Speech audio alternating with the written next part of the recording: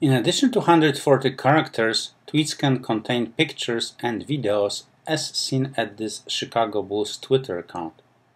This makes for a quite powerful communication platform. Here we have pictures, videos, there's another picture and another video. Yes, it is only 100 characters per tweet, but adding pictures or videos makes for very compelling medium. Let's discuss three other Twitter concepts: mentions, retweets, and likes. If you use someone else's Twitter address or handle in the body of a tweet, it is referred to as a mention. It is used in lieu of a real name to save characters. Think of it as a Twitter nickname. In this case, @RMHCCNI handle is used to describe the picture of Chicago Bulls staff volunteering at Ronald House, Chicago. How do we know who @RMHCCNI is? Clicking on that handle displays their full name on their Twitter page. You may ask why the full name was not displayed in the first place. Two simple reasons.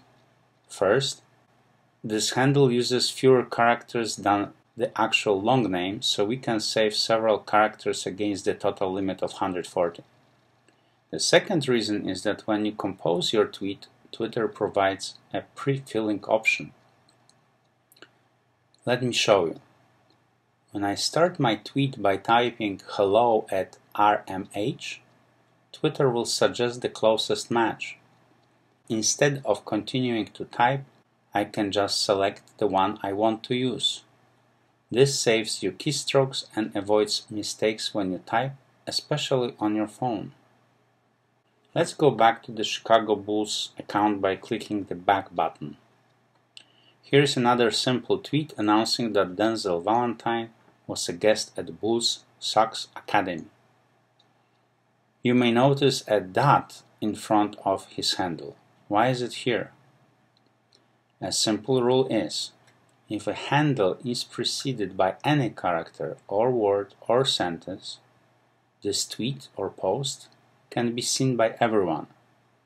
But if it starts with a handle, it is addressed to that user and visible only to his followers and followers of the author of this tweet.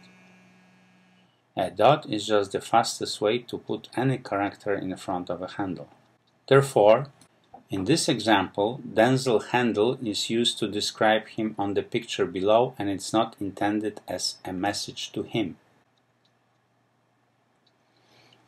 A retweet is a tweet from someone else that we decided to post using our account. This is a fundamental way of quickly spreading news on the Twitter network. If a single message is retweeted or reposted by many users, the message will spread like wildfire. A retweeted message is marked by a green symbol just above a tweet. In this case, the Chicago Bulls reposted a tweet from the NBA Summer League. If I want to retweet that post or any other, I would click on retweet symbol below the message. I can add comment or I can just retweet it as is. You will notice that the counter of retweets just went up to 56 from 55. Let's retweet another post or tweet. The counter went up from 73 to 74. I can also undo my tweeting. Let's undo this one. The counter went down to 55 from 56. When I look up all my tweets by clicking home, I will see the only one marked with a green symbol and message that you retweeted that post. As you may have guessed, to like any tweet, we click on the heart symbol below any post.